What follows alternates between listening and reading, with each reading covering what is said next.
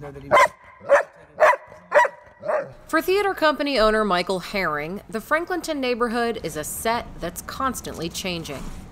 You can't swing a dead cat without hitting some new residential, multi-use, retail, residential complex. Since 2016, Michael and his Red Herring theater troupe have put on monthly productions at the Franklinton Playhouse. They pride themselves on innovative shows, impressive set designs, and a pay-what-you-can ticket system that ensures everyone can catch a show. This is art that's accessible to anybody in Columbus. And sometimes, the stuff going on at the big theaters downtown is well outside the price range of a lot of Columbus residents. But the theater is meeting an unexpected curtain close next month.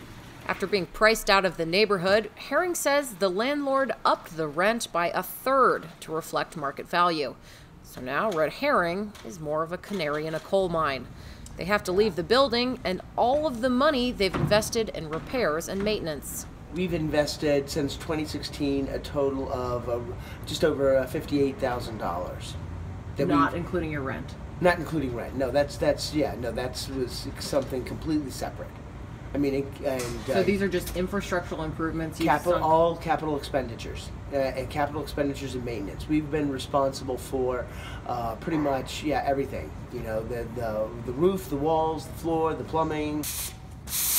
While investors look to rake in big bucks with restaurants, office, and residential spaces, the irony is they're forcing out the very artists that make up this arts district. I have a whole army of folks that have invested blood, time, money, sweat, grief, joy, in this space over the last 3 years. So it's for their efforts that I really feel bad about. This is what I do. I make theater. It's wired in my DNA, but folks who've really stuck with me and shared my vision and really have given their heart and soul to it, those are the ones that, I really feel bad for. So. One of those in Herring's army is local comedian Pat Deering. This weekend, he's putting on a farewell comedy festival to raise money for the troupe to find a new space.